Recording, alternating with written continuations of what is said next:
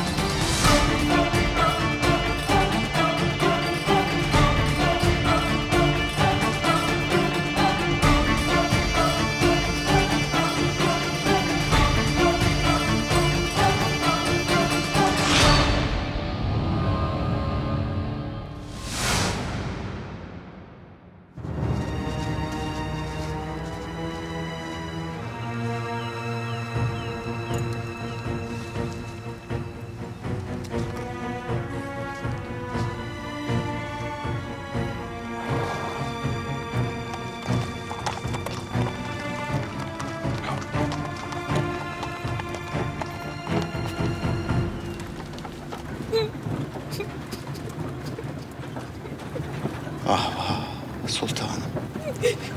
Neler oldu? Neden üzüldünüz? Keşke gelmeseydik buralara.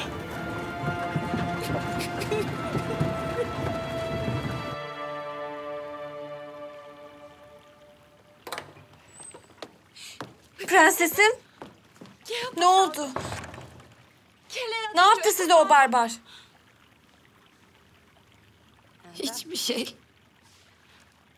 Bizi asla bırakmayacak. Buradan asla kurtulamayacağız.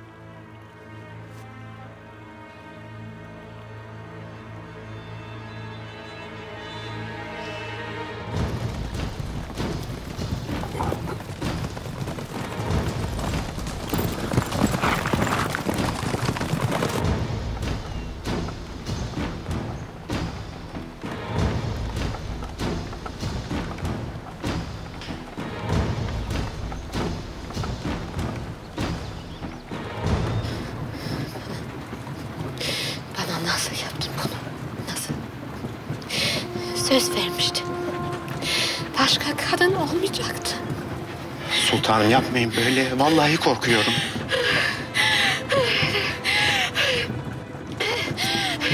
Arabayı durdur. Arabayı durdur. Nefes alamıyorum. Arabayı durdur.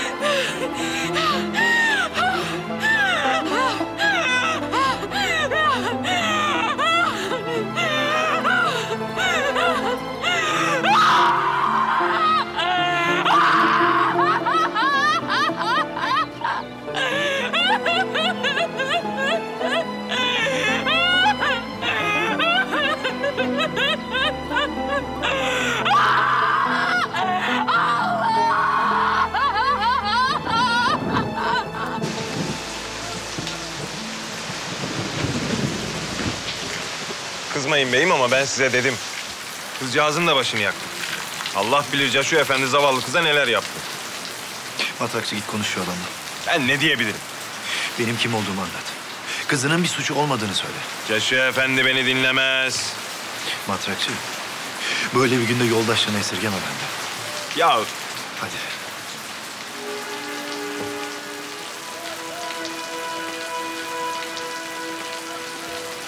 peki. Bismillah.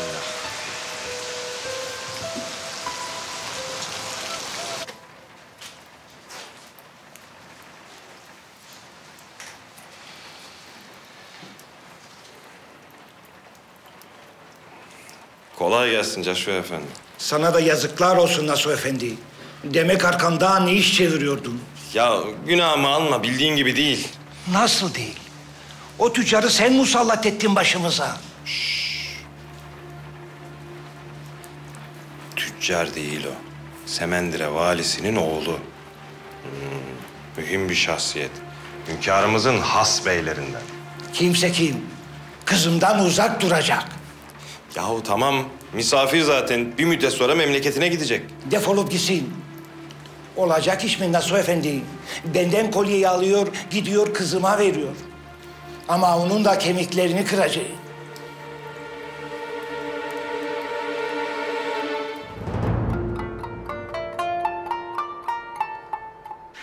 Nereye gitmiş? Vallahi bilmiyorum sultanım. Güla ile birlikte çıkmışlar. Geliyor.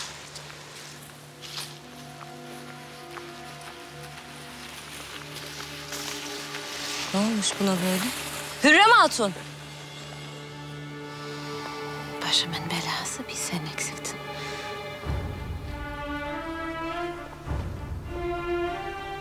Hayırdır? Nereden böyle? Hiç.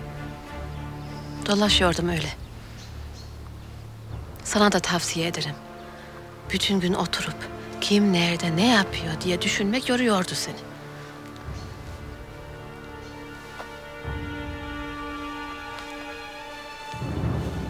Gördün mü ne halde olduğunu? Gözleri şişmiş ağlamaktan. Ne oldu acaba? Şimdi öğreniriz.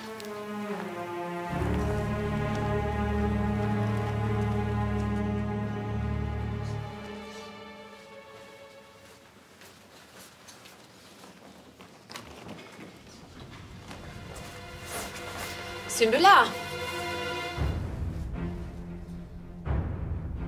Benimle mi kaçıyorsun? Haşa sultanım. Vallahi ben Gel benimle. Sultanım ben Gel dedim.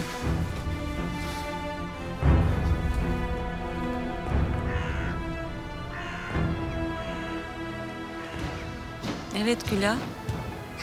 Seni dinliyorum. Anlat. Neyi sordunuz sultanım? Nereye götürdün sultanını? Nereden geliyorsunuz? Biz sultanım... Ne taraftan geliyoruz biz? Yoksa Av Köşkü'ne mi gittiniz? Siz nereden biliyorsunuz? Güzel. Demek oradan geliyorsunuz. Yok sultanım. Boşuna kıvranma Güla. Oradaki kadından haberim var. Vallahi ne dediğinizi anlamadım sultanım. Ne kadınıymış ki?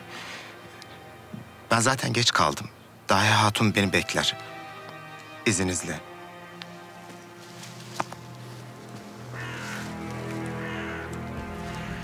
Hürrem Hatun'un etekleri tutuşmuş belli ki.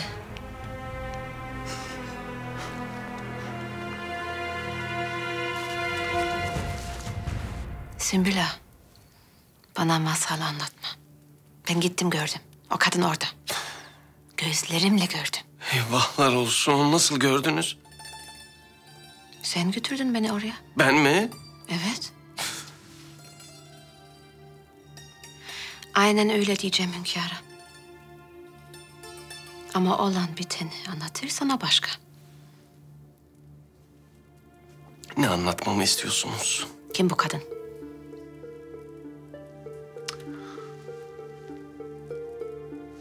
Benden duymuş olmayın. Adı Isabella. Isabella Fortuna. Kendisi Kastilya prensesidir. Prenses. Prenses.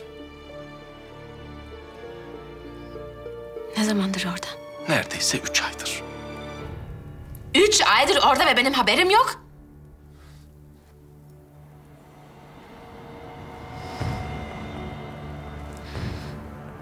Nasıl geldi peki? Kim getirdi? Tillahi İbrahim Paşa'mız emir buyurdular. Allah şahit. Türk korsanlar açık denizden almışlar, satmaya getirmişler buraya.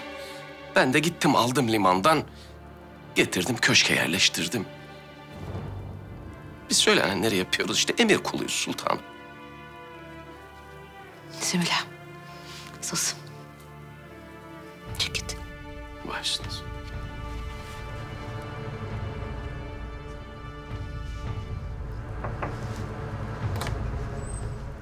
Sultanım.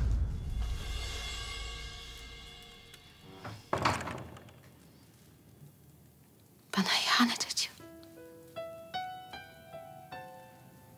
İhanet ediyor.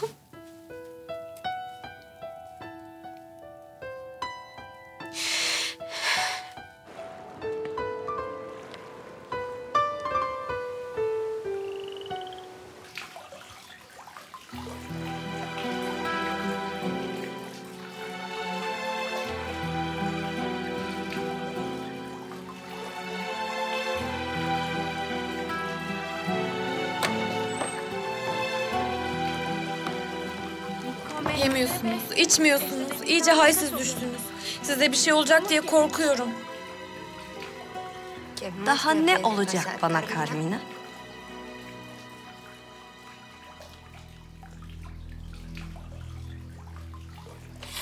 Kendimi daha ne kadar aşağılatacağım? Bu acıdan, bu utançtan kurtulmanın yolu ne? Prensesim, iyi misiniz? Ne oluyor? Bir şey yok, bir şey yok.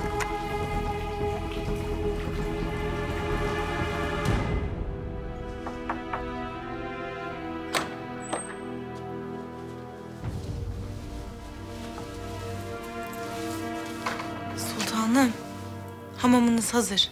Sıcak su iyi gelir. Hiçbir şey teskin edemez beni artık. Oradaydı. Gözlerimle gördüm. Birlikte içeri girdiler. Süleyman hala orada. Onun koynunda.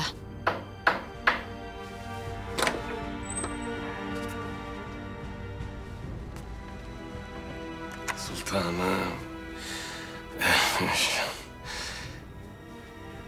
Hünkârım sizi görmek istiyor. Konuştun mu yoksa? Söyledin mi kadını gördüğümü? Sümme haşa, ne haddime. Oo. Hünkârımız yeni teşrif ettiler hareme. Gelir gelmez de sizi görmek istediler. Çık dışarı.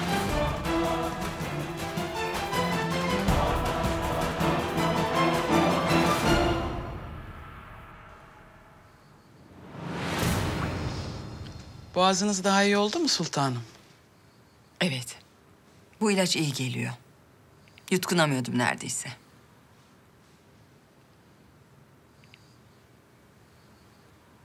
Ilık bir çorba hazırlasınlar bana. Nigar Kalfa uğradı bugün. Hemen de döndü. Nasılmış Hatice'm? Bir şey söyledi mi? Hatice Sultan'ın çok mutsuz olduğunu söyledi.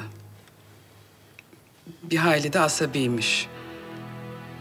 En son bahçedeki heykelleri örttürmüş. Ah yavrum benim. Bekliyordum o putlara bir şey yapacağını. Yalnızlıktan bunaldı tabii. İbrahim bir an evvel sağ salim dönse bari. Aksi halde Hatice'min aklına mukayyet olamayacağından korkuyorum.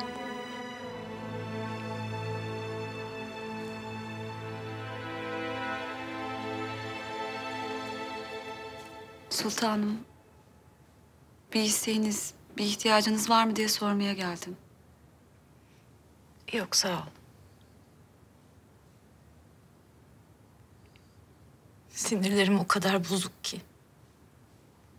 Kırıp döküyorum etrafımı. En sevdiklerimi incitiyorum. Sen de kırgın mısın bana Gülfem? Sultanım,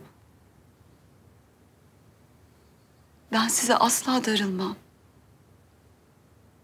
Lakin sizi böyle görmek beni çok üzüyor. Konuşun, anlatın, dökün içinizdekileri. Korkuyorum Gülfem. Kaybetmekten korkuyorum. Oğlumu, İbrahim'i. İkisine de öyle bir aşkla bağlıyım ki. Onlar olmadan nefes bile alamıyorum artık.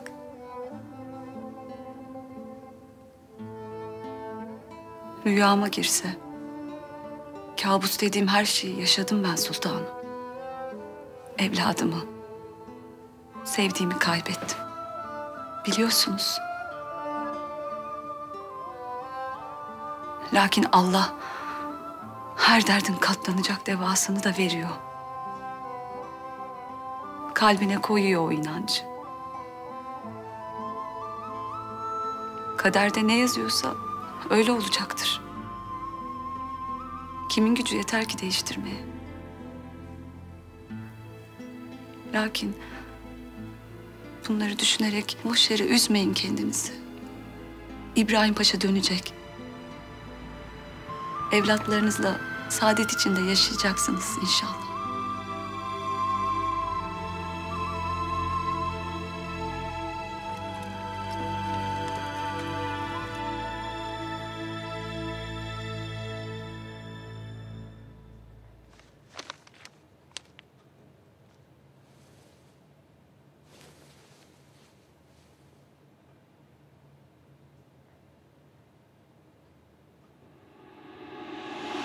İbrahim, sen kimden neyi saklıyorsun? Senin vazifen benim aleme hizmet etmek. Devlet-i aliye benim. Unutma ki beni kaybedersen çok kıymetli vazifelerini de kaybedersin.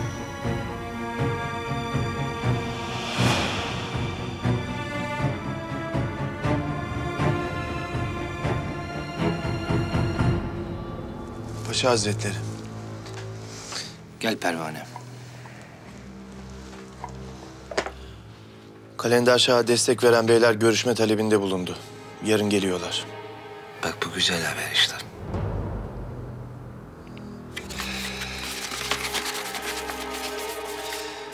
Sen vakit kaybetmeden yola çık Pervane. Bu nameyi al,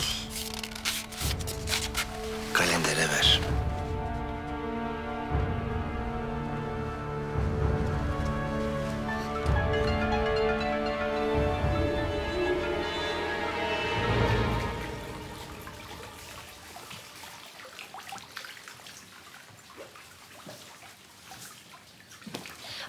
Lütfen uyuyun. Yarın daha iyi hissedeceksiniz. Nasıl uyuyabilirim? Gözlerimi kapattığım anda onun bana bakan gözlerini görüyorum. Buradan kurtulacağız prensesin. Tek düşünmeniz gereken bu. Bizi bırakması için daha ne yapmam gerekiyor? Onun tek istediği beni acı çekerken izlemek. Bu oyundan sıkıldığı zaman hepimizi öldürecek. Seni, beni, Frederick'i, hepimizi. Ne olur böyle konuşmayın. Korkutuyorsunuz beni. Beni yalnız bırak. Dua edeceğim.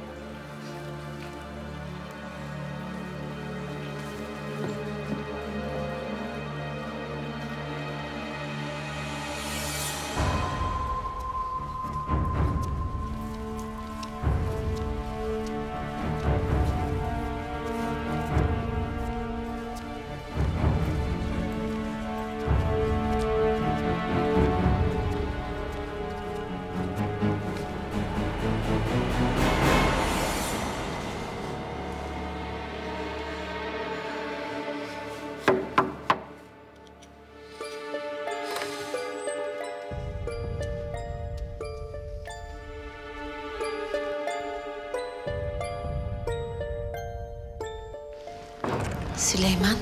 Hoş geldiniz sultanım.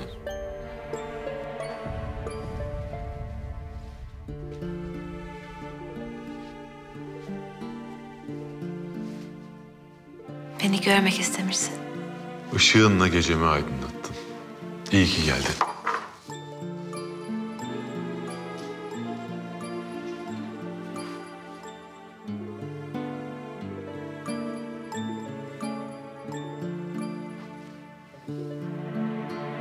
Neyin var senin? Hiç. Bir söyleyeceğim var sanki, söyle. Hayır, yok. İyi misin? İyiyim. Senin yanında olduğum müddetçe iyiyim.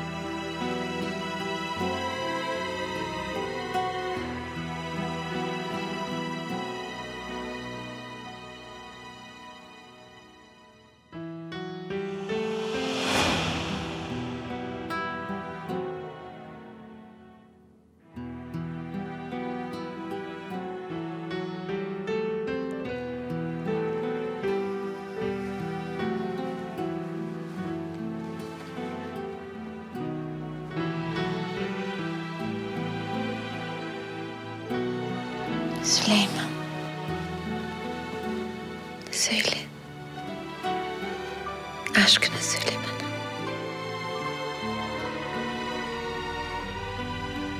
Mi princesa. Abra la puerta. Mi princesa. Ayúdame.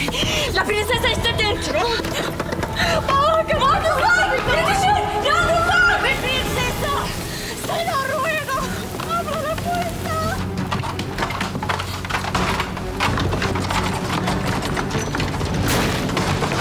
¡Mi princesa! ¡Ayúdenos! ¡Hemos de salir de aquí! ¡Yardım!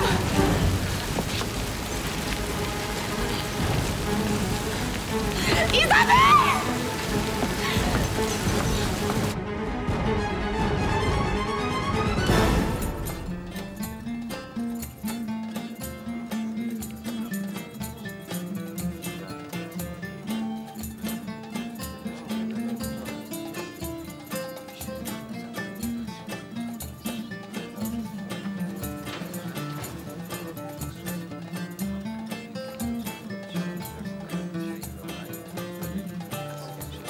Hadi pasam gidelim. Hasret kaldık gül yüzünüze.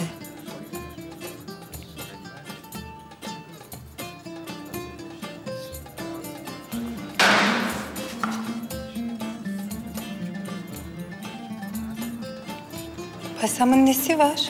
Neden bu halde? Sorma Eleni. Beyimizin derdi büyük. Aşk acısı çekiyor.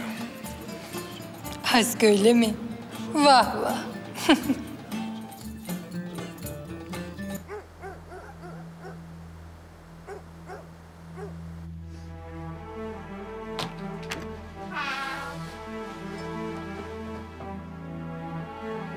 Ye yemeğini.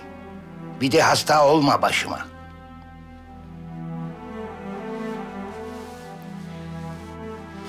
Baba, ben sizi utandıracak bir şey yapmadım. O taktığın kolye utanmama yetti. Bugün öğrendim. Seseri adam hünkârın asbeylerindenmiş. Yakında gidecekmiş. O güne kadar bu odadan çıkmak yasak.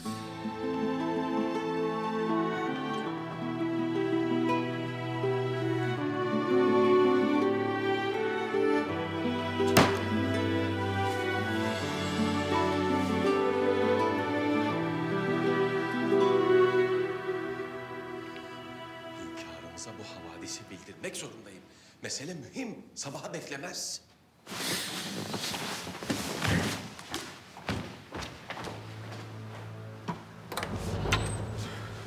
Hünkârım, sizi rahatsız etmek istemezdim lakin mühim bir mevzu. Ne oldu? Prenses İsabella. Ne olmuş ona?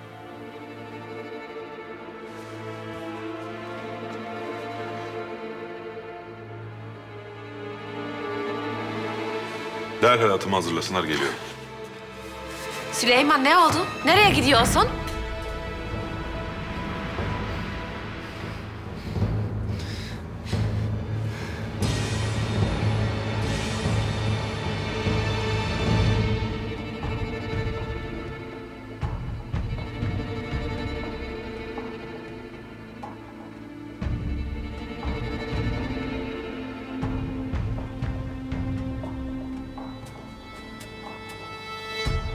Nasıl başladı? Prensesin odasından başladı.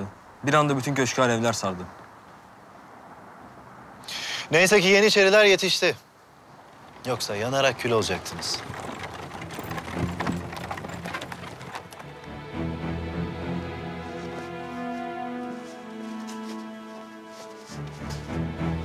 Hünkârım, yangın daha fazla büyümeden, etrafa sıçramadan söndürüldü. Allah'a şükür can kaybımız yok. Prenses nasıl? Prensesin durumu kötü. Biraz korktu.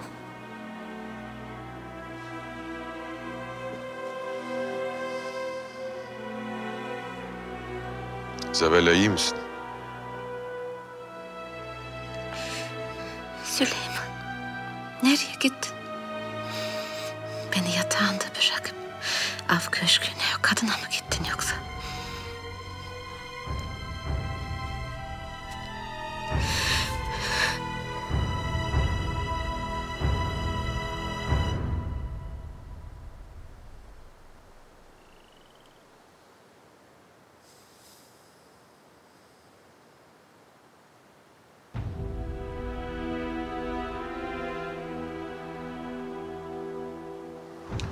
Anlat bana. Her şeyi anlat, bilmek istiyorum. Hünkârım, size nasıl anlatsam eksik kalır. İnanın ben de bir şey bilmiyorum. Siz gittikten sonra çok öfkeliydi. Bütün gün çok üzgündü. Sonra gece birden yangın çıktı. Zor kurtardılar prensesi. Sümbüla! Hünkârım. Hatunları derhal Hatice Sultan'ın sarayına nakledin. Bir müddet orada kalsınlar. Baş üstüne hünkârım.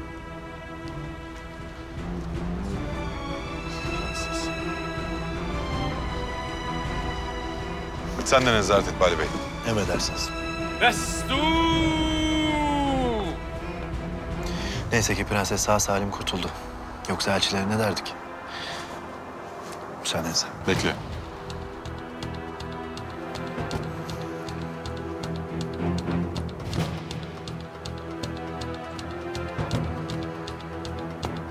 Emredersiniz hünkârım. Siz merak buyurmayın.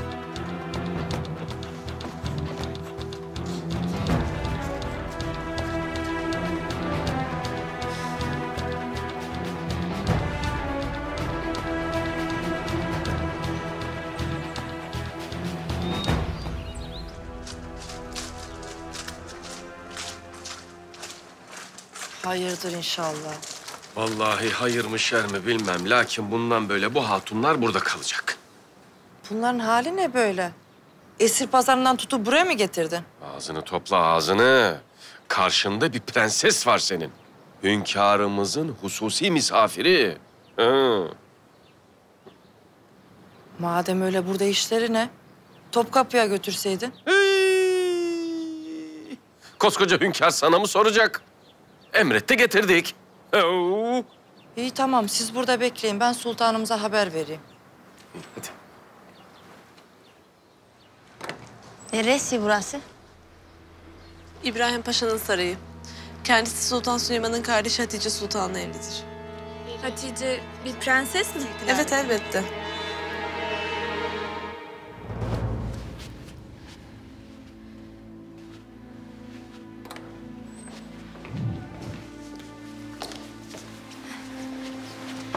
Süleyman öldüm meraktan. Ne oldu? Bir şey yok. Neden bekledin? Nasıl bir şey yok? Gece vakit çıktın. Nereye gittin? Hayli yorgunum. Yalnız kalıp uyumak istiyorum.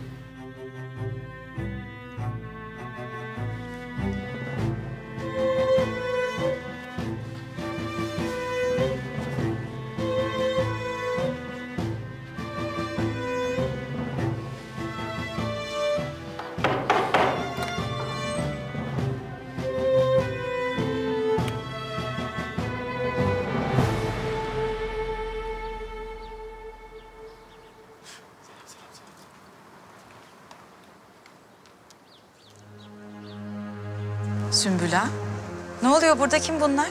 Sultanım, Prenses İsabella ve hizmetlileri. Hünkârımızın Av Köşkü'nde kalan misafirleri. Perişan var. Ne olmuş? Sormayın sultanım. Dün gece Av Köşkü'nde yangın çıkmış, canlarını zor kurtarmışlar. Hünkârımız buraya getirmemi emrettiler.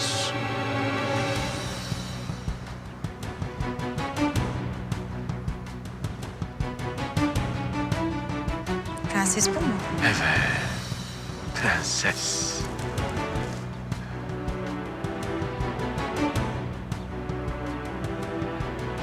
Geçmiş olsun. Keseye bak. Nigar Kalfa, Buyurun sultanım. misafirlerimize ihtimam gösterilsin. Hamama götürülsünler. Temiz kıyafetler verilsin, odaları da hazırlansın.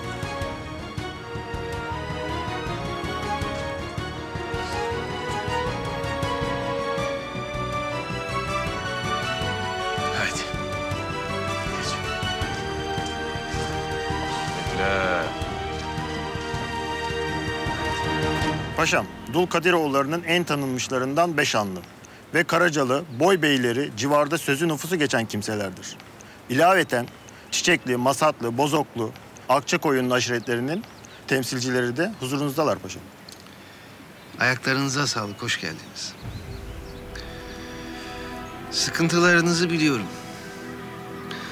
Bu sıkıntıları bertaraf etmek için hünkârım Sultan Süleyman'ın Hazretleri beni memur etti. Buyurun, sizi dinliyorum. Paşa Hazretleri, Dulkadiroğullarının kesilmiş olan dirliklerinin olduğu gibi bizlere verilmesini isteriz. Padişah'tan buyruk çıkaracağınıza söz verin. Arzumuz belli. Sürüldüğümüz, atıldığımız topraklarımızı isteriz. İade ederseniz desteğimizi çekeriz isyandan. Yoksa hakkımızı alana kadar... Beyler, yiğitler. Bu toprakların üstünde kardeş yaşamak varken kan dökülmesinin kimseye faydası yoktur. Türkmen beylerine beylikleri iade edilecek. Sipahilerin tımar hakları geri verilecek. Askere tekrar alınacaklar. Paşa Hazretleri, laf uçar, yazı kalır. Yaptığımız anlaşmanın yazıyla, mühürle teminat altına alınmasını isteriz.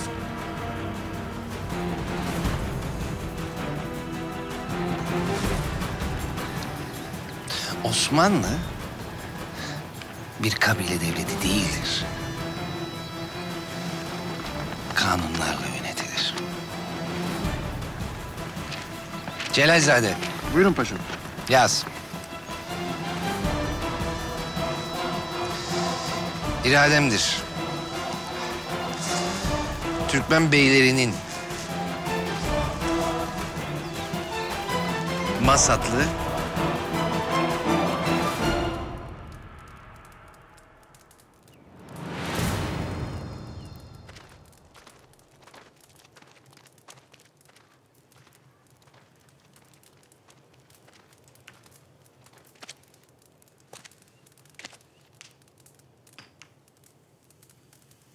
İbrahim Paşa Hazretleri adına geldim. Ağzımdan çıkan her kelam bilin ki ona aittir. Söyle o vakit. Ne buyurmuşlar Paşa Hazretleri? Paşamız derhal ve koşulsuz olarak bu isyanı durdurmanız, 3 gün içinde yanınıza alacağınız yoldaşlarınızla bu toprakları terk edip Acem diyarına gitmeniz kaydıyla sizin ve size destek verenlerin canını bağışlayacaktır.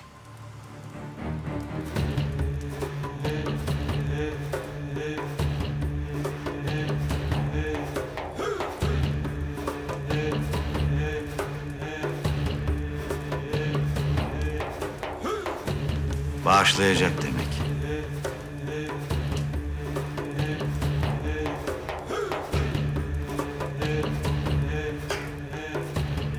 Bu ne kibir? Kimdir bu İbrahim? Allah'ın kulu değil midir? Kimden alır bu cüreti?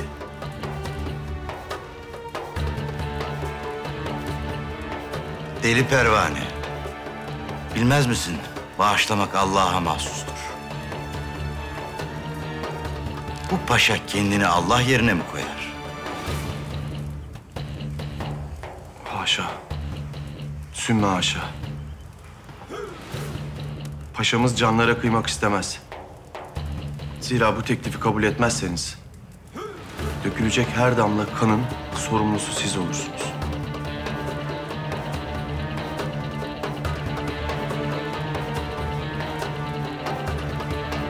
Git ve paşana de ki, Allah'a çok şükür ki zalimlerden af dileyecek kadar aciz ve zavallı değiliz. Biz sadece Yüce Rabbimden af diler, onun bağışlayıcılığına sığınırız. İnşallah!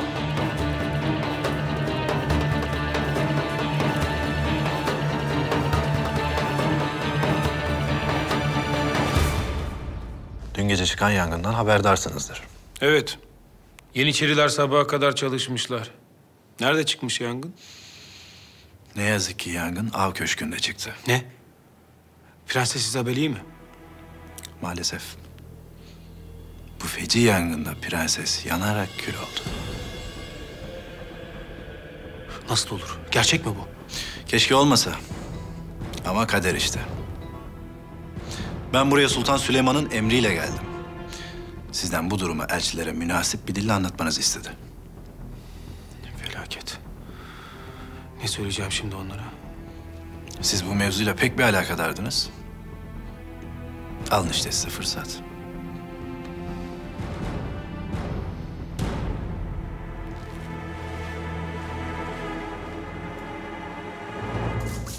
Odanız hazırlandı. Kıyafetleri buraya koyuyorum. Giyinin. Sonra odaya götürüleceksiniz. Bunların hiçbirini giymem ben. Ne diyor? Beğenmedi. Giymek istemiyor. Ya sabır. Çıplak dolaşacak değilsiniz ya. İdare etten giyin. Sultanımız sizin için yeni kıyafetler diktirecektir.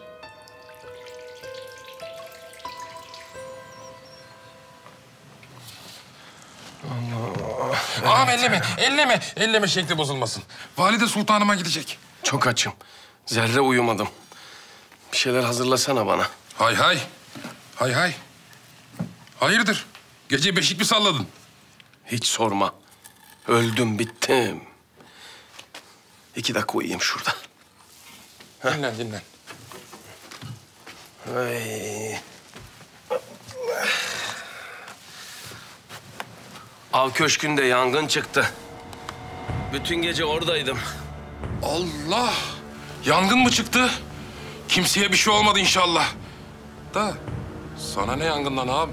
Senin ne işin var Av Köşkü'nde? Öyle deme. Mühim misafirimiz var orada.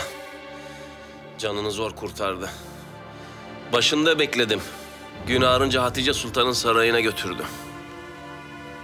Kim bu misafir? Sana ne be Adem? Yemeğini yapsana. İşine bak.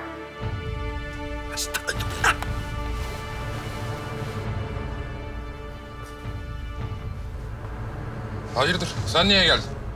Sultanım yemeğini bahçeye istiyor. Hay hay.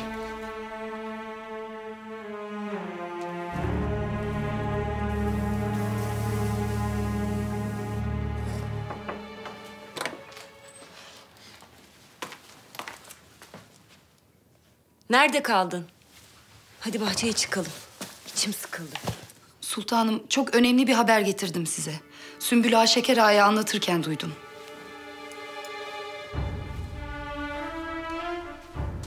Söyle. Av Köşkü'nde dün gece yangın çıkmış. Orada kalan kadını alıp Hatice Sultan'ın sarayına yerleştirmişler. Orada kalacakmış artık. Emin misin? Eminim sultanım. Kulaklarımla duydum. Hünkârımız için pek kıymetli bir kadın demek. Önce Av Köşkü'nde ağırladı. Şimdi Hatice Sultan'ın yanına yerleştiriyor. Adım adım saraya yaklaşıyor tehlike.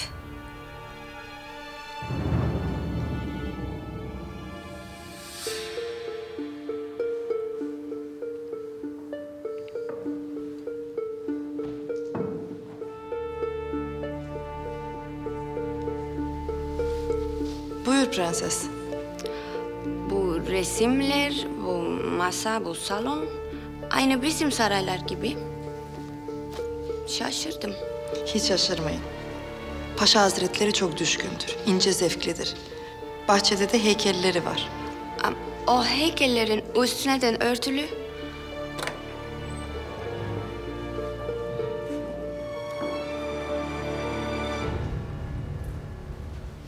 Mustafa, seni misafirimizle tanıştırmak istiyorum. Nasılsınız? Teşekkürler. Siz? Ben de iyiyim. Babam sizi buraya mı getirdi? Evet. Bir süre burada kalacağım. Aferin Mustafa. İtalyancayı ilerletmişsin. Çok çalışıyorum. İbrahim gelince şaşırsın istiyorum.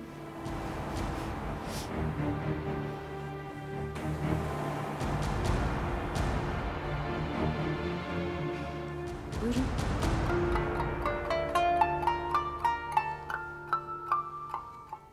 Çok çabuk büyüyorlar. Mehmet'i de getirseydin. Mehmet mektepte valide.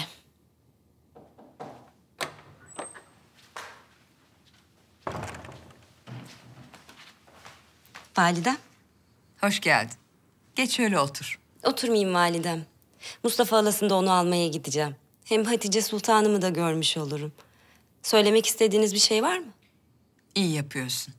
Yalnız bırakmayın. Hatice'ye destek olun. Hürrem, istersen sen de gel. Birlikte gidelim. Teşekkür ederim. Ama gelemem. Neden? Gidin beraber. İlgilenin Hatice'mle.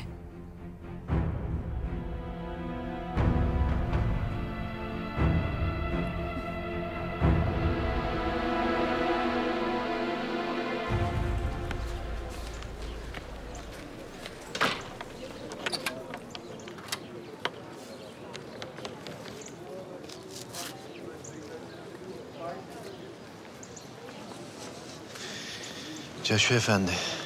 Senin ne işin var burada? Evimi nereden biliyorsun? Caşu Efendi, sizinle şöyle bir yerde oturup konuşmak isterim. Git başımdan efendi.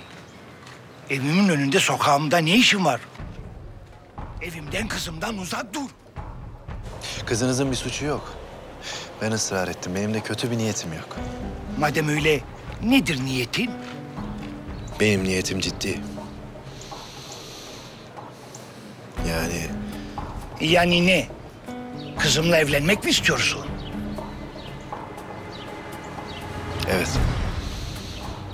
Evet, istiyorum. Olmaz. O Yahudi, sen Müslüman. Mümkünü yok. Olmaz.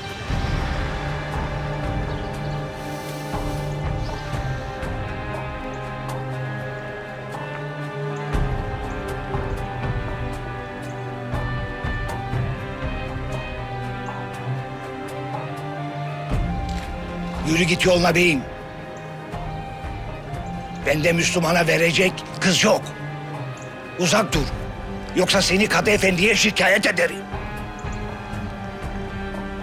Hadi çek git.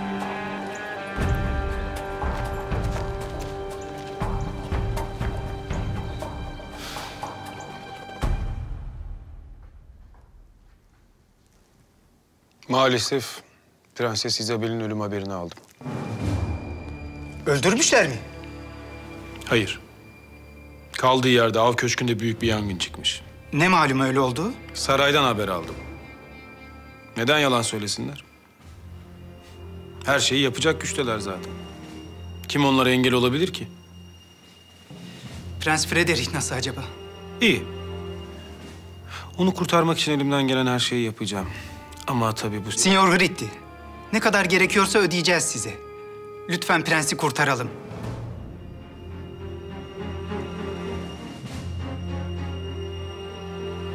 Benden haber bekleyin. Bu örtüler ne halacığım? Neden örttünüz? Yıkılacak mı yoksa? İbrahim gelsin. O da olacak. Annem geldi.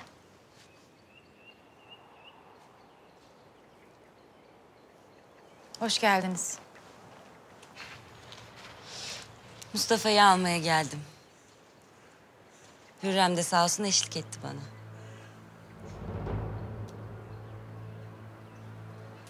Sultanım, nasılsınız? Herkes sizi merak ediyor. Daha iyi. Güzel. Bu heykeller? Halam İbrahim gelince yıkılacakmış. Onun için örtülmüş.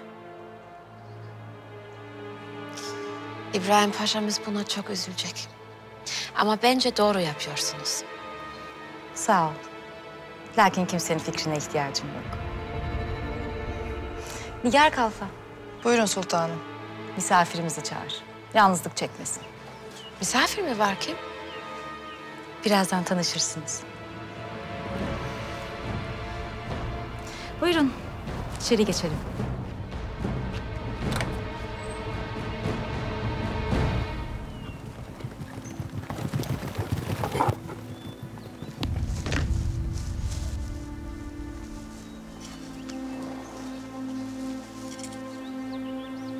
Malumat ver. Kalendere teklifinizi sundum paşam. Ve? Kabul etmedi. Öyle mi? Ne dedi aynen söyle.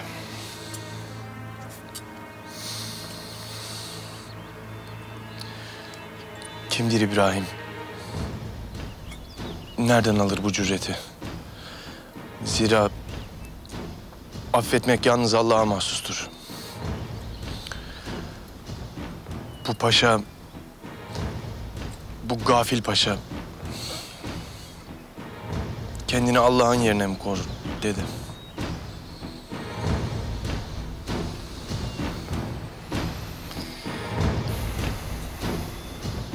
Bu yapılan hakaret bana değil, Sultan Süleyman'ın iradesinedir. Bu cevapla kendi ölüm fermanını imzaladı. Benden günah git, şahitsin. Katli vaciptir.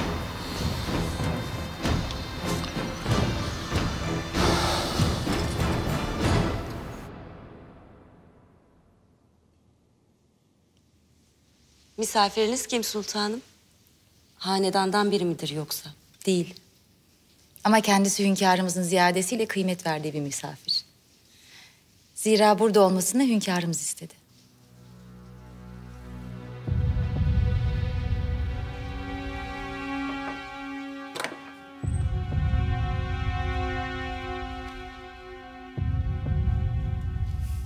Evet, işte geldi. Prenses Isabella Fortuna.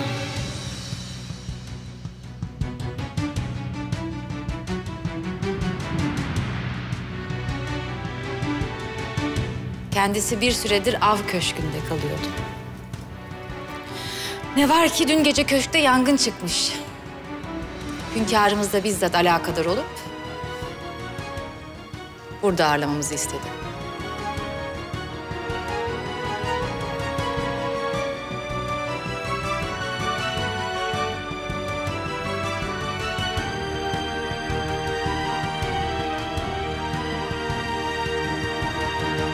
Caşu Efendi ile konuşabildiniz mi? Dinlemiyor ki.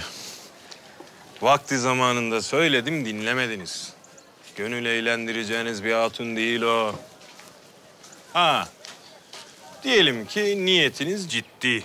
Evlenmek istiyorsunuz. Ha, o zaman katiyen olmaz. Bir Yahudinin Müslümana kız verdiği görülmüş şey değil. İyisi mi? Yol yakınken vazgeçin şu sevdadan. Sanki Caşu Efendi konuşuyor. Ya matrakçı delireceğim, bana akıl fikir vermen lazım. Beyim bence... Dur devam ederiz. Girit'i kaçırmadan görmem lazım.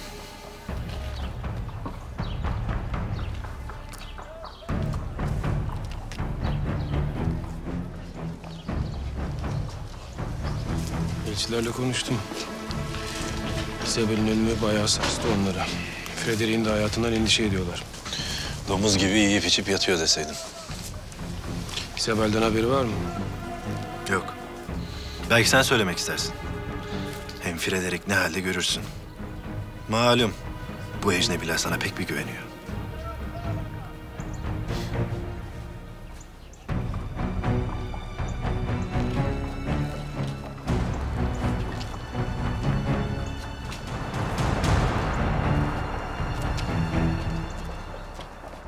Prenses Isabella.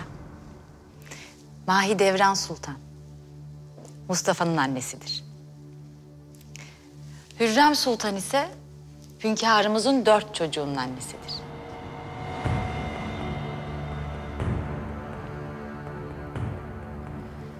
Solo han venido dos de sus mujeres. Yalnızca 2 karısı mı gelmiş? Diğerleri nerede? Ne dedin? Memnun olduğunu söyledi sultanım.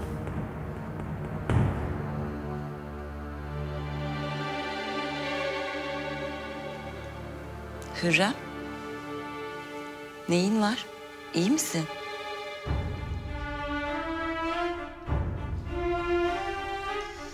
Sultanım, müsaadenizle saraya dönmek istiyorum. Ne oldu? Midem çok ağrıyor. Gitsem iyi olacak.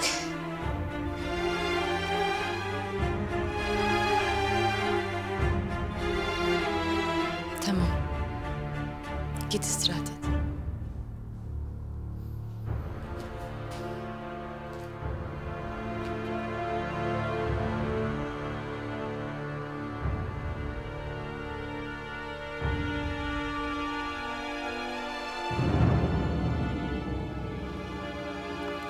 Sultanım, müsaadenizle biz de gidelim artık. Hadi Mustafa.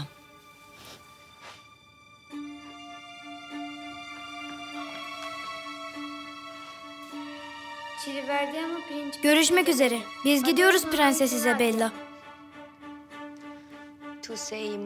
Sen çok iyisin. Hep böyle kal. Büyüyünce baban gibi zalim olma. Benim babam zalim değildir. Gerçekten öldüm. Yalandı. Bana onun yaşadığını söyle. Maalesef doğru. Artık prenses için yapabileceğiniz bir şey yok. Niente per le principessa. Yüce İsa, bana yardım et. İsabella'nın intikamını almayı nasip et bana.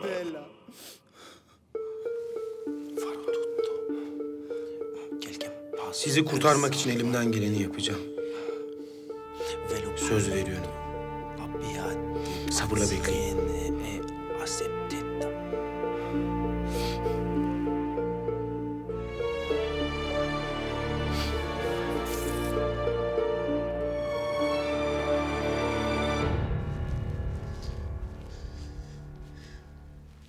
O kadını görmem için beni oraya götürdü. Hatice de o kadını karşıma getirdi.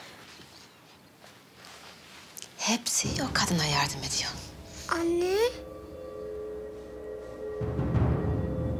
Mişima duy. Bak annene neler yapıyorlar.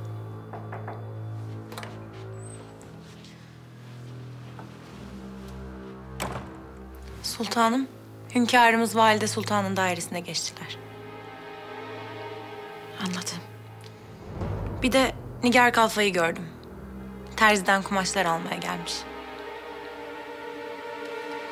Nerede şimdi? Hatice'm nasıl? İyi. Mehmet'i sevmek istedim ama izin vermedi. Mehmet daha çok küçük. Biraz daha büyüsün seversin. Av Köşkü'nde tanıştığım kadını da gördüm bugün. Halamın sarayında kalıyor. Hangi kadından bahsediyorsun? Babamla at binmeye gittiğimiz Av Köşkü'ne uğradık. Orada yabancı bir kadın vardı. Bir prensesmiş. Sultan Süleyman'ın Hazretleri.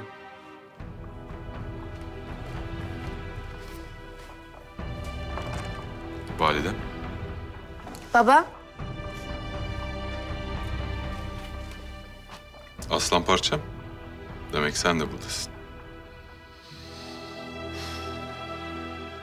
Sen gittiğinden beridir tadı tuzu yok haremin. Yokluğun o kadar belli ki. Haremin ruhu gitmiş gibi. Ne zaman döneceksin? Yetti gayrı bu hasret. Paşamız dönsün hele. Sonra gelirim inşallah. Ben de özledim buraları.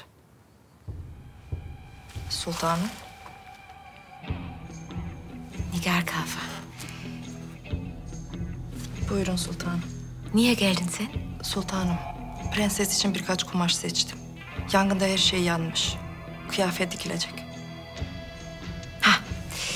Nigar, orada benim gözüm kulağım olacaksın. O kadının attığı her adımı bilmek istiyorum. Hünkârımız oraya gelirse bana haber vereceksin. Anladın mı? Her şeyi bilmek istiyorum. Sultanım, bana güvenmeniz için çok yalvardım. Lakin siz beni hainlikle suçladınız. İnanmadınız. Şimdi neden güveniyorsunuz? Kendini affettirmen için bir fırsat bu. İyi kullan.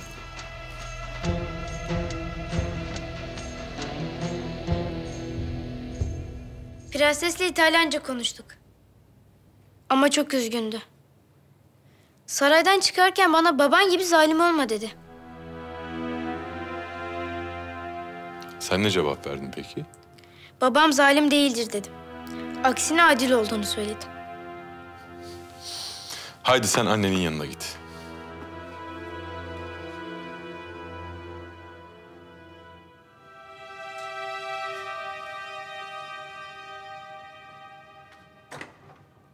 Hal hatır sormaya geldim validem.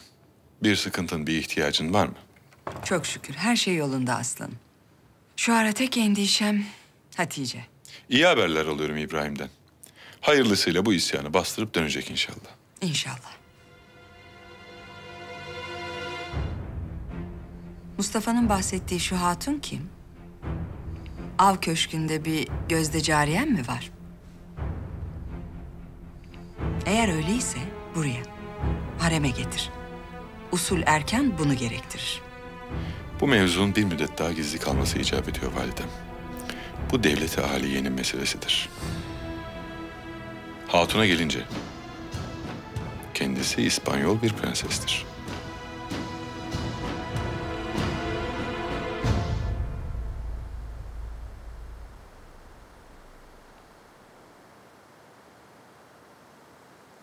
Hürrem?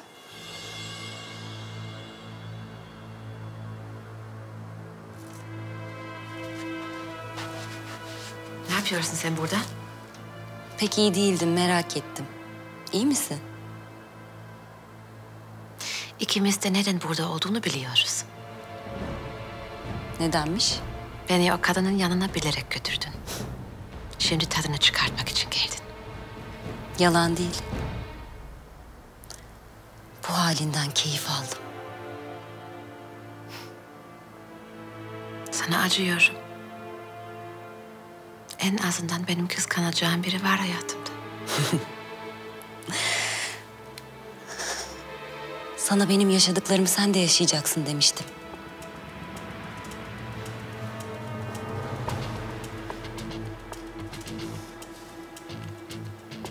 O kadın. İsabella. Gözlerini gördün değil mi? Nasıl bakıyor? Git buradan. İşte o kadın senin sonun olacak. Ben sen değilim Mahidevran. O kadar kolay değil. Adım kadar eminim. Sen de hata yapacaksın Hürrem.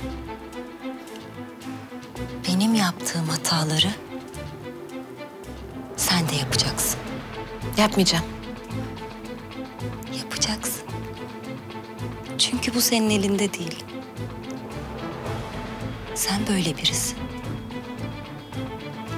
Onu kaybedeceksin. Süleyman'ı kendi ellerinle o kadına teslim edeceksin.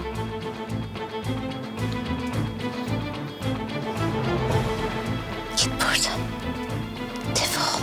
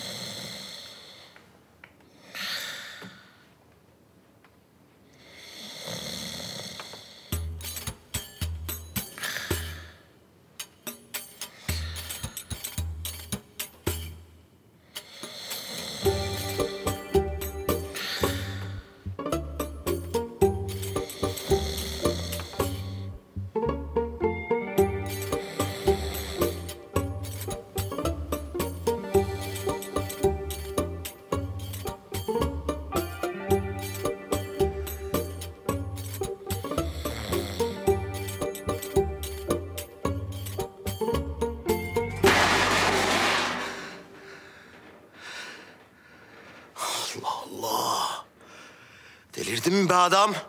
Neye uyandırıyorsun beni? Bundan böyle sana uyku yok. Rüyandan zıplatacağım seni.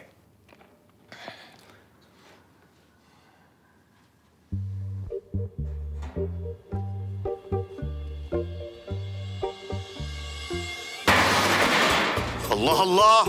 Ya ikinci defa niye yapıyorsun? Uyandık işte.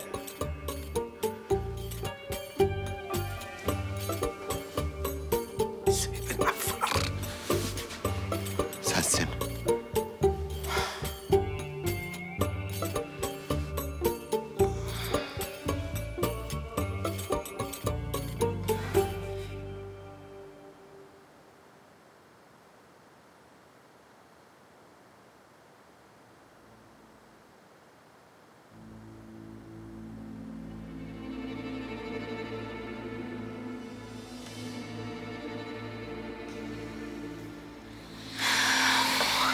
Hünkâr.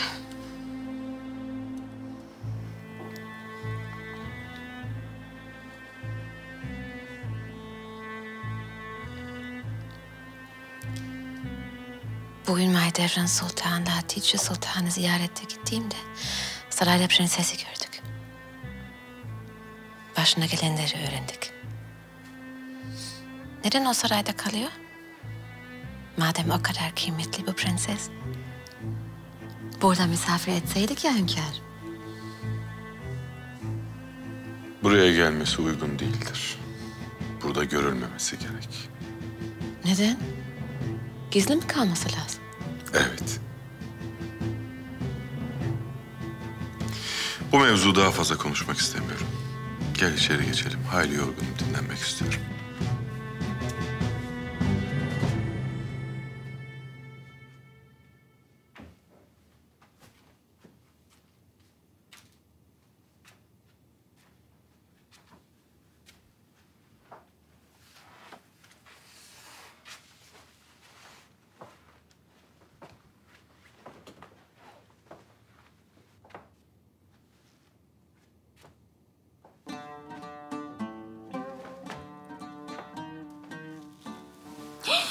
Gülen, hayrola? Ne işin var burada? Vallahi uykusuzluktan öleceğim.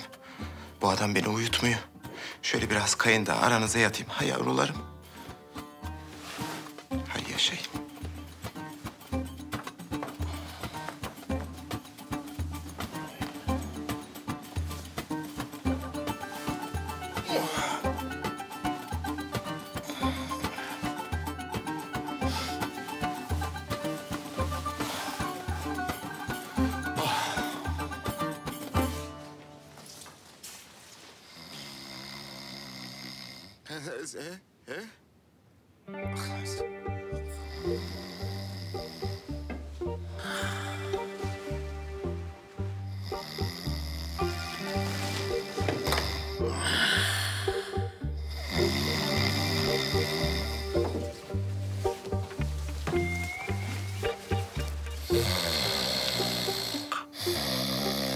Güla.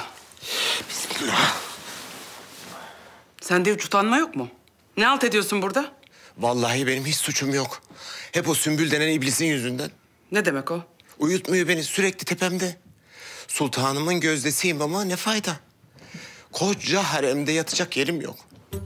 Madem ki gözdesin, gözdeler koğuşuna alalım seni Güla. Şş. Hadi kalk. Hadi sana bir oda bulalım.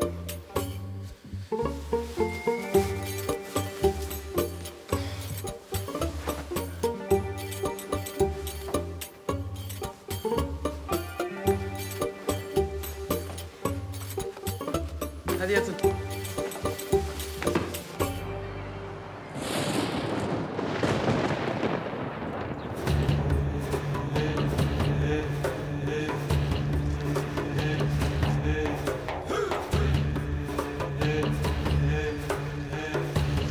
Kalenderin gücü kuvveti çok zayıfladı paşam.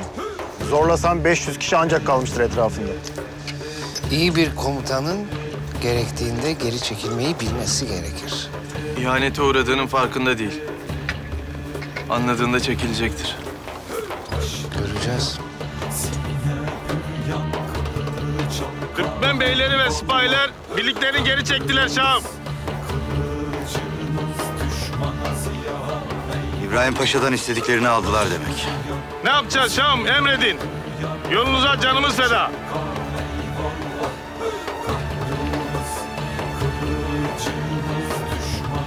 Hü Allah!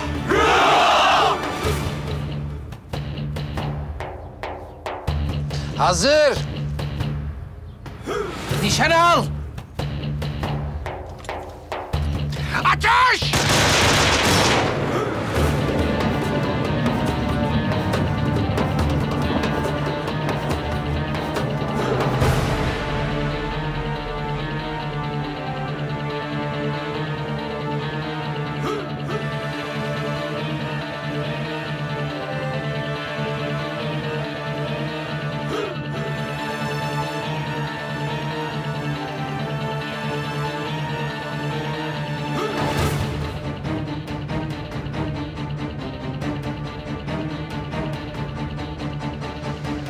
Allah taksiratını affetsin.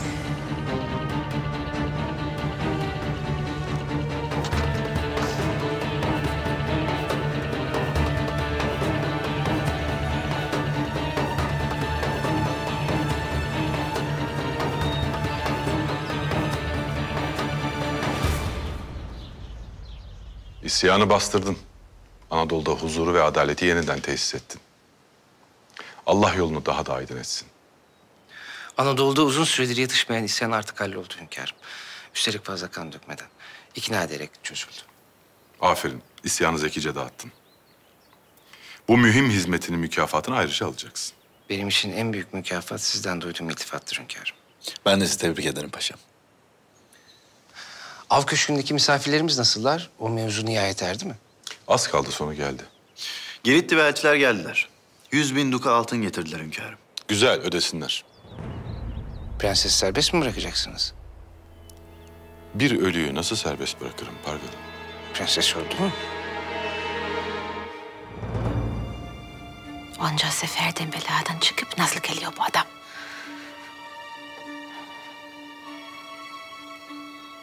Nigar'ın sesleri yok mu? Yok. Ama o kadın hala oradaymış.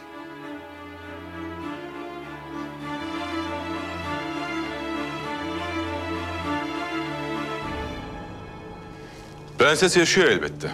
Lakin ben öyle bilinmesini istedim. Elbette hünkârım, bu sizin tasavvurunuz. Lakin bundan nasıl bir siyasi fayda umuyorsunuz? Bu bir oyun Pargalı. Beni ve halkımı barbar gören Hristiyanlara karşı oynadığım bir oyun. Nihayetinde Isabella, Habsburg hanedanına mensup bir prensin nişanlısı. Ayrıca Kastilya prensesi bir Katolik.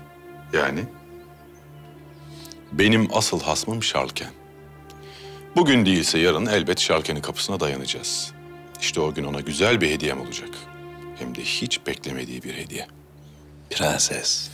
Silahların en güçlüsü düşmanının bilmediği, görmediği silahtır. Pazarlıkta şansın artar. Hadi sen git Pargalı. Ailen seni bekler. İzniniz hünkârım. Malkoçoğlu, Prens Frederick'le görüşme vaktin geldi. Emredersiniz hünkârım.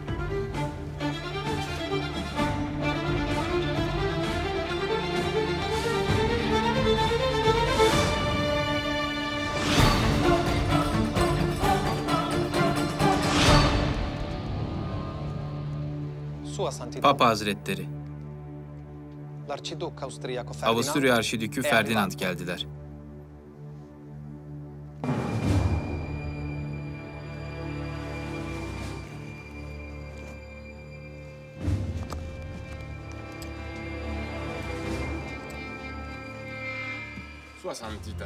Papa Hazretleri, huzurunuzda sonsuz bağlılığımla eğiliyorum.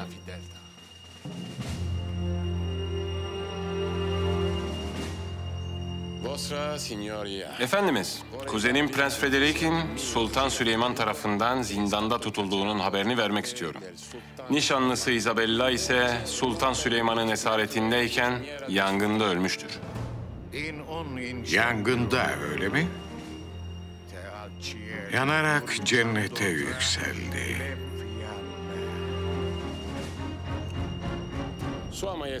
Efendimiz, ben buna inanmıyorum. Belli ki Osmanlılar tarafından öldürüldü. Ancak bunu ispat edecek durumda değiliz. Bu olanların tümünü gerçek sayarsak savaş nedeni olmaz mı? Papa Hazretleri, Katolik alemini savaşa çağırın. Bu savaşı kim destekleyecek? Yenilmiş Fransa mı? Bölünmüş İtalya mı? Osmanlı'nın himayesindeki Macaristan mı? Kim? Ancak abin Şarlken yardım ederse böyle bir savaşa girebilirsin. Bu da şimdilik zor görünüyor.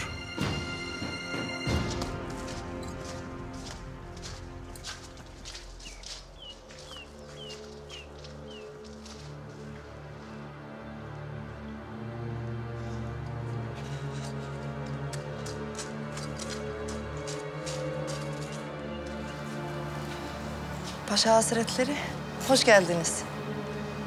Sağ salim döndünüz. Bu ne saçmalık böyle?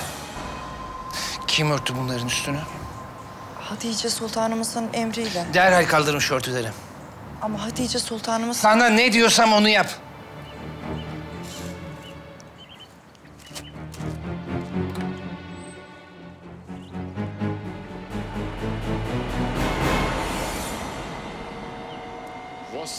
Bu durumda seyirci kalmamızı mı istiyorsunuz? Hayır. Hayır. Ama akıllı hareket etmelisiniz. Macar krallığını Sultan Süleyman kime bıraktı? Zapolyo. Ama henüz tacını giymedi. Martin Luther'in destekçisi değil mi? Kilisenin aforoz ettiği birine inanan kral yerine Budin sarayına bizlerin tanıyacağı Katolik bir kral gelirse Sultan Süleyman'ın eli zayıflar, Batı macerası son bulabilir.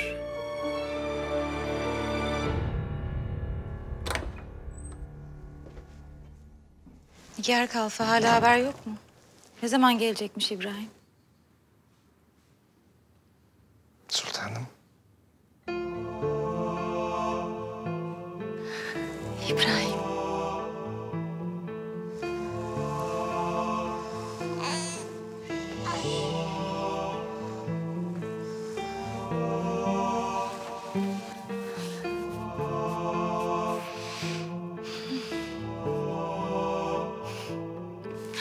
Rüya mı görüyorum yoksa?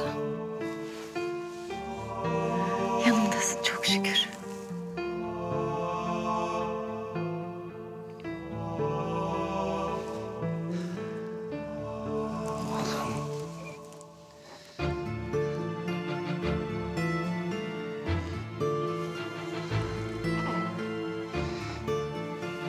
Mehmet'im. Mehmet'im. Çok bekledik seni. 2 ay oldu ama sanki seneler geçti. Geldim artık buradayım. Misafirimiz varmış. Prensesi diyorsun. Av Köşkü'nün tadilatı bitinceye kadar burada kalmasını buyurdu abim. Ama az kalmış. Bir haftaya bitermiş.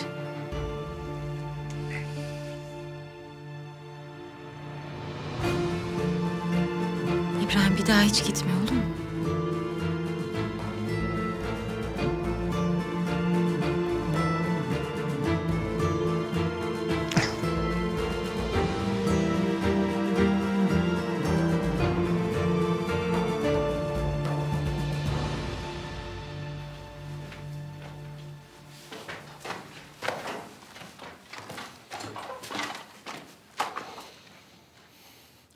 Kalk gidiyoruz. Beni de mi öldüreceksiniz? Başka kimi öldürmüşüz? İsabella mı? Nişanlı mı? Yanlışım var. Kendisi yangında öldü.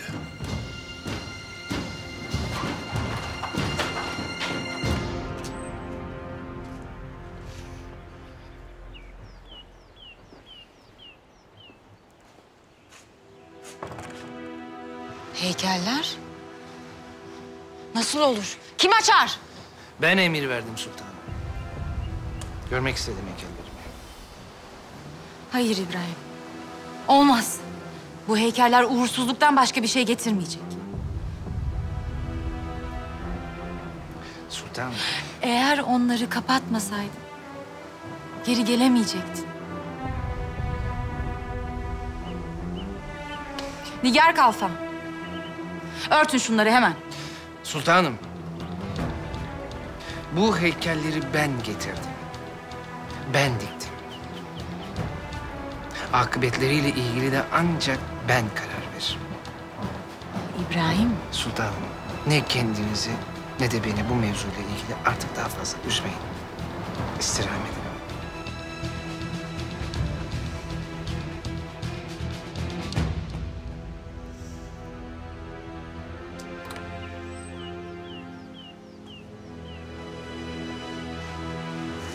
İbrahim Paşa. Geldiyseniz Demek dilimizi öğrendiniz prenses. başka çare yok. Bütün gün herkes konuşuyor bu dil.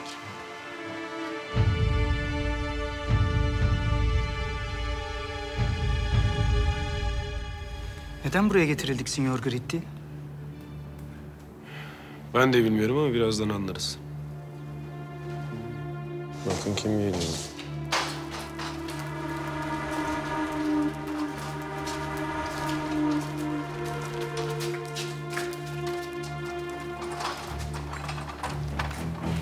Yapılan anlaşma gereği Prenses'i sağ salim teslim ediyorum.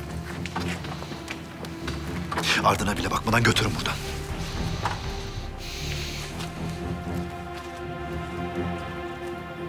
Size onu kurtaracağımı söylemiştim. Teşekkür ediyoruz Signor Gritti. Gemide size verilmek üzere 50.000 duka altın var. Gritti! Ne konuşuyorsunuz?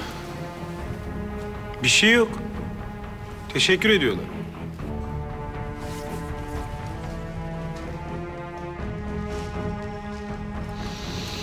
Görüşürüz sonra. Görüşürüz. Meyhaneye gidelim birlikte bir ara. Ama sen elini eteğini çekmişsin. Elinika öyle söyledi. Beyoğlu! Duyduğum kadarıyla limandaki gemilerin alayı seninmiş. Benim. Doğru. Dikkat et öyleyse. Kaybedecek çok şeyim var.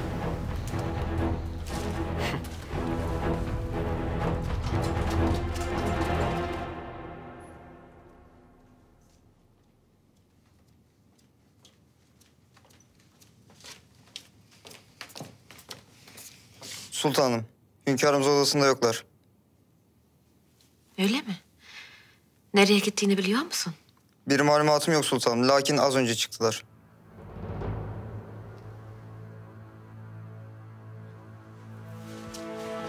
Kadının yanına gitti belli ki.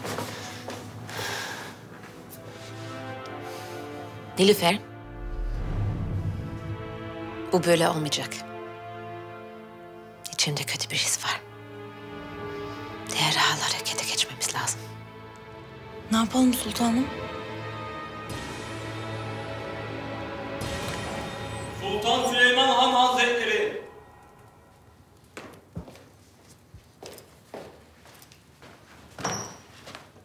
Validem. Hoş geldin aslanım. Bir mesele mi var? Sizi görmek istedim validem. Malum, epeydir konuşmadık. Sıhhatiniz nasıl? Afiyettesinizdir inşallah. Allah evlatlarıma, torunlarıma uzun ömürler versin. Sizler huzur ve saadet içinde oldukça ben de afiyette olurum elbet. Validemle yalnız bırakın bizi.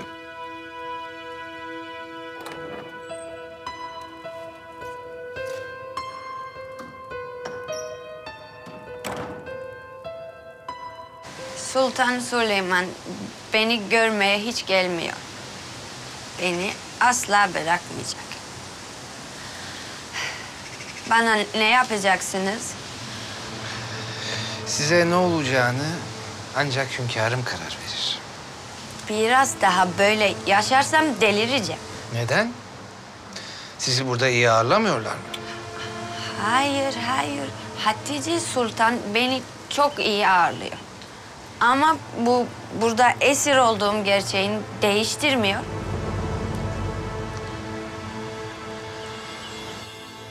Yüzüne baktığımda bir yana aydınlık, ışıltılı. Bir yana koyu karanlık, soğuk. Öfken yükseldiğinde seni, kendi büyüttüğüm evladımı tanıyamıyorum. Seni izlerken ürperiyorum, korkuyorum Süleyman. Neden biliyor musun? O koyu karanlık yüzünde gözlerine baktığımda babanı, Sultan Selim'i görüyorum. İşte o zaman bundan sonra yapabileceklerinden korkuyorum oğlum. Aslanım. Bana doğruyu söyle validem.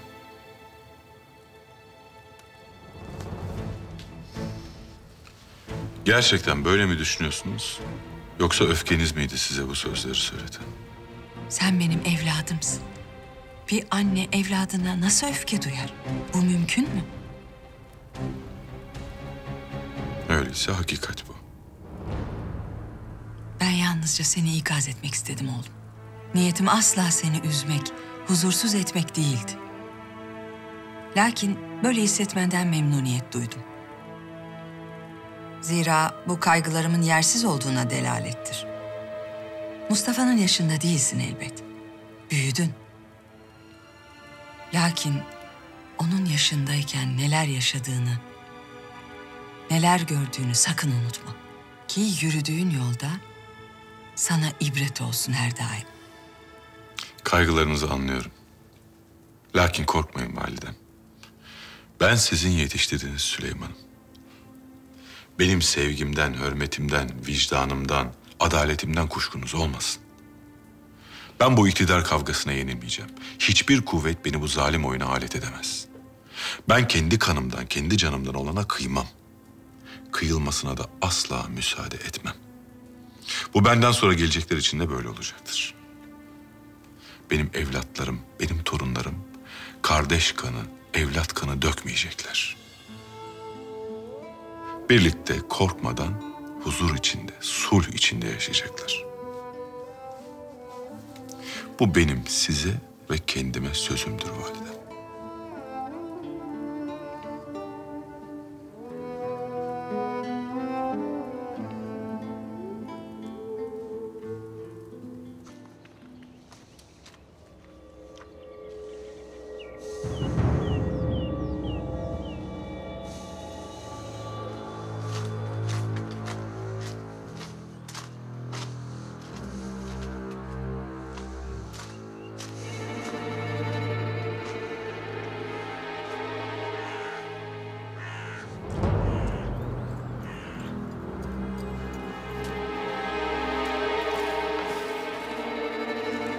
Prenses İsabella siz misiniz? Evet. Sen kimsin? Benim kim olduğumu boş verin prenses. Sadece söyleyeceklerime kulak verin. Eğer yaşamak istiyorsanız buradan gidin.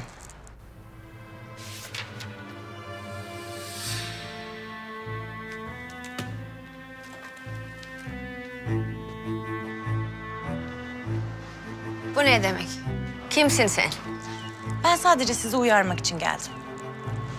Hürrem Sultan varlığınızdan rahatsız. Malum kendisi hünkârımızın esas kadınıdır. Yakında gelecek. Eğer geldiğinde sizi burada, hünkârımızın yanında görürse bu sonunuz olur. Gidin buradan signora.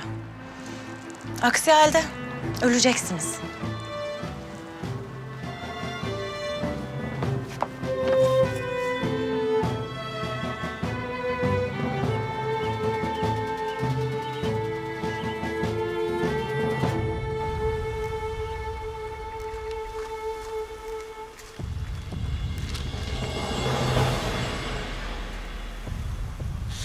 Paşa Hazretleri.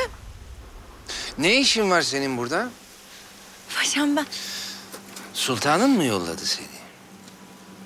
Ne konuştun prensese, ne söyledin ona? Sultanımız kendileriyle alakadar olmamı istedi. Zira prenses hünkârımızın misafiri. Sultanına söyle, hünkârımız misafiriyle yeteri kadar alakadar oluyor. İlaveten ona de ki, gözüm üzerinde. Attığı her adımı takip ediyorum. Nefes alırken bile dikkat et.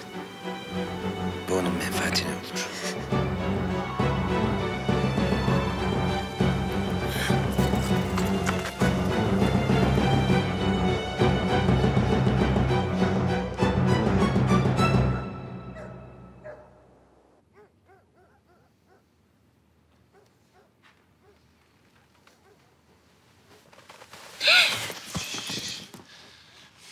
Sen beni babamı öldürtmeye kararlı mısın?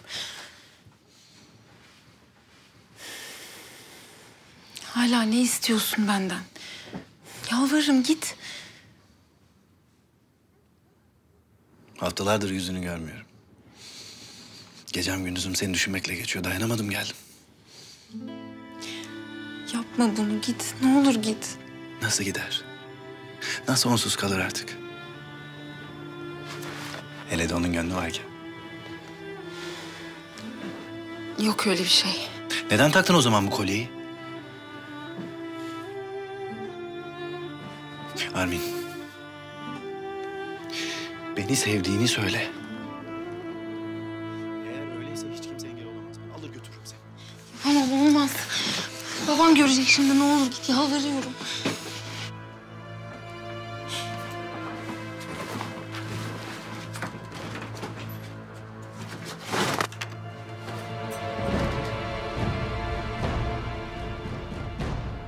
Yazıklar olsun.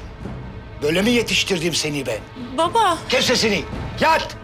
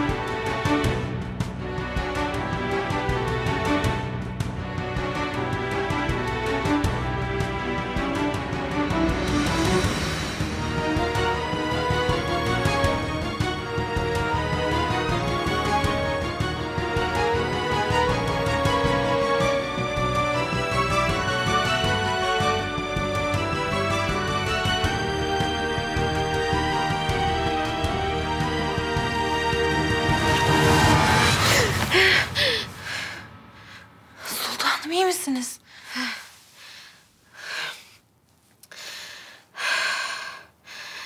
Ne zaman geldin sen? Hayli oldu. Geldiğimde uyuyordunuz. Kaç gecedir uyuyamıyorum. Yorgun düşmüşüm. Sen ne yaptın? Konuştun mu prensese, söyledin mi? Söyledim sultanım, lakin İbrahim Paşa'mız beni yakaladı. Konuşurken görmüş. Ne oldu? Ben açık etmedim tabii. Lakin sizin yolladığınızı anladı. Gözü üzerinizdeymiş. Attığınız her adımı takip ediyormuş. Nefes alırken bile dikkatli olmanızı istedi. Bu sizin menfaatinize olacakmış. O kendine baksın. Yakında nefesi kesilecek. Haberi yok.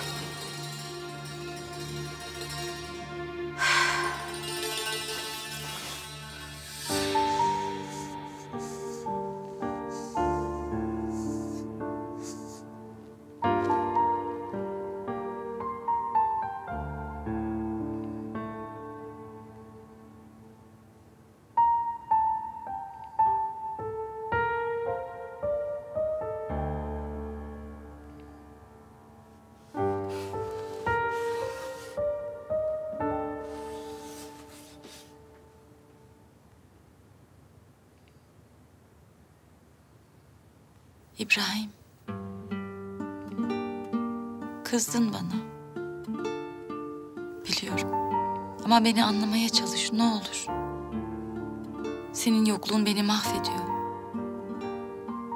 Sana bir şey olacak duygusu delirtiyor beni. Seni, oğlumuzu korumak için her şeyi yaparım. Her şey.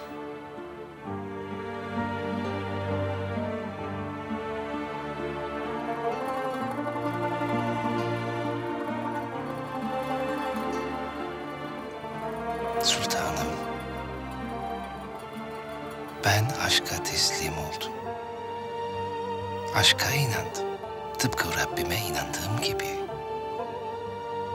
Sonsuz bir sadakatle size ve aileme ait bir kulum ben.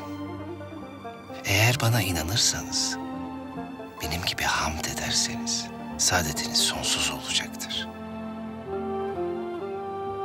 İnanıyor musunuz bana?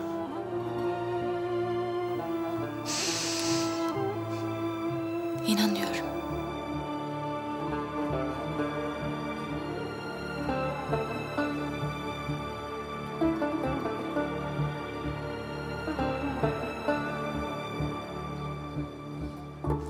Vezir-i Azam İbrahim Paşa, kalender isyanını kısa zamanda büyük bir siyasi ve askeri başarı ile nihayet erdirmiştir.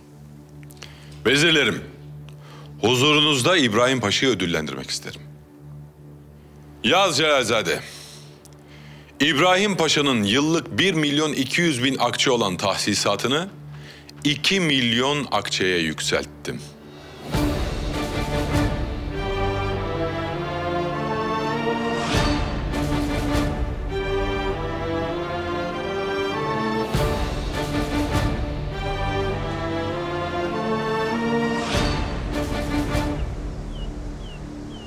Hani hanedan doğru yolu buldu demiştin Figani. Baksana. İbrahim'in putları açıkta bırakılmış. Çürümüş, kanı çekilmiş cesetler gibi görünüyor. İbrahim hatasından dönmezse sonu bundan farklı olmayacaktır.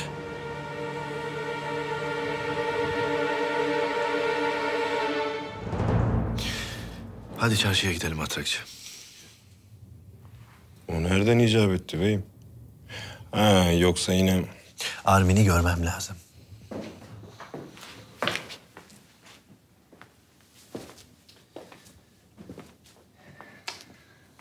Hani şu benim hakkımda atıp tutan bir şair vardı. Neydi onun adı? Figani mi diyorsunuz paşa? Ha, Figani. Git ona ve onun gibi düşünen gafillere bugün olanları anlat. Anlat ki Vezir-i Azam İbrahim Paşa'nın kim olduğunu anlasınlar.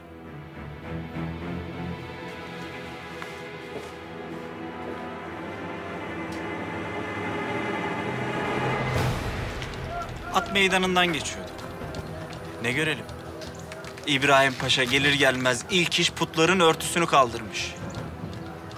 Bunları yine gözümüze sokuyor. Diyor ki, ey ahali, siz ne derseniz deyin. Bu putları ben diktim, ben kaldırırım. Bunlar zaferlerimin ifadesidir. İbrahim Paşa'yı hünkârımız mükafatlandırmış. Tahsisatını 2 milyon akçeye çıkarmış. Vay vay vay. Hünkârımızın eli de pek açıkmış. Paşa zenginleşiyor, güçleniyor. Pargalı İbrahim'in önünü kim alacak?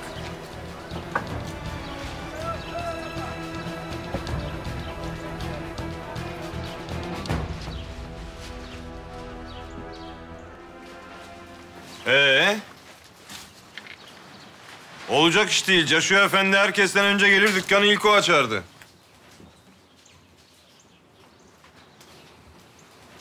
Caşu Efendi nerededir? Sabah erkenden dükkana gelip bir şeyler almış, sonra da kitleyip gitmiş. Biraz yokum buralarda, etrafa göz kulak olun demiş.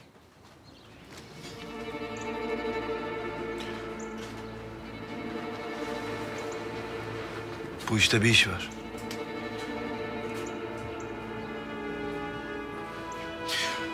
Armin'i benden kaçıracak matrakçı.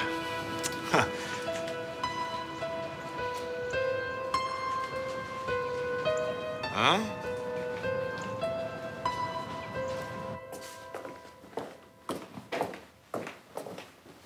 Hünkârımız odasındalar mı? Buradalar paşam. Lakin Hürrem Sultan'ı kabul ettiler.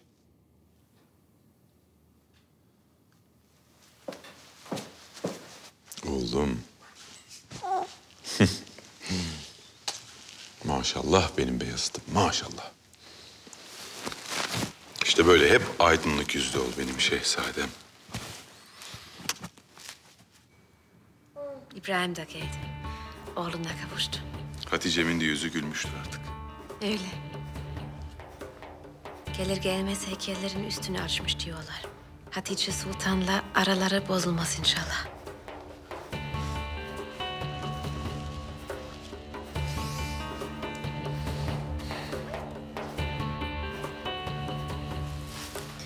Yıllık tahsisatı da artmış.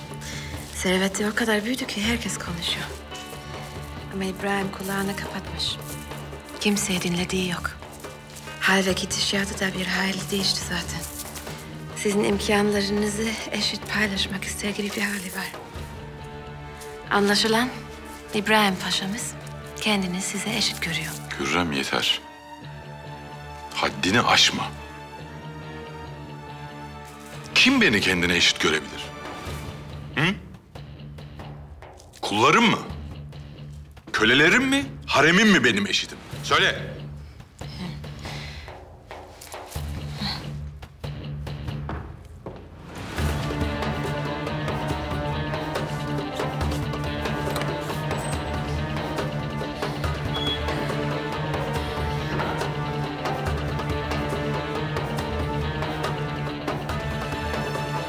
Hünkârım, bir arzunuz. Derhal İbrahim Paşa'nın sarayına bir araba yolla. Sen de hata yapacaksın Hürrem. Süleyman'ı kendi ellerinle o kadına teslim edeceksin. Onu kaybedeceksin.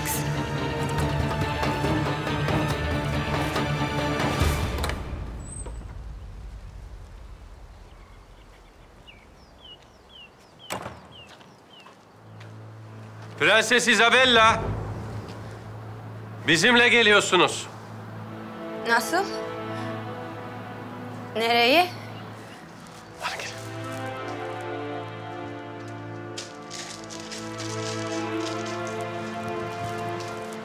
Nigar Kalfa, sen de benimle gel. Ben bu hatunla tek başıma baş edemem. Hı? Evet. Haydi. Haydi. Nigar Kalfa.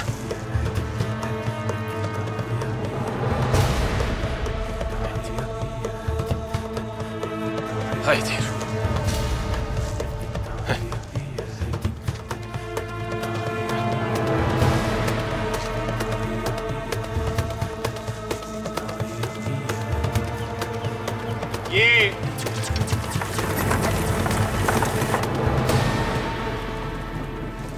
Beni ölüme götürüyorsunuz. Ölmeden Sultan Süleyman'ı görmek istiyorum. Ona son bir söz söyleyeceğim. Son arzu.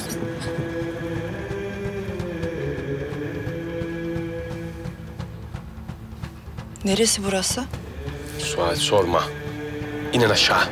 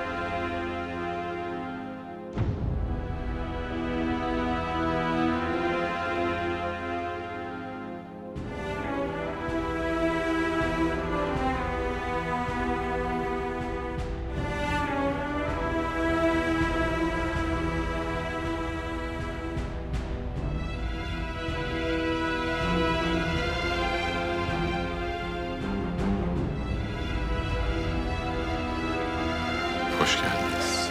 Eyman, beni neden yine buraya getirdin? Buradan mı Engizisyon? Nişanlınız Prens Frederick. Onu öldürdün. Şimdi sıra bende. Yalan mı? Neden böyle davrandığınızı anlamıyorum. Neden? Beni burada zorla tutuyorsun. Hakaret ediyorsun. Frederick gibi beni de öldür.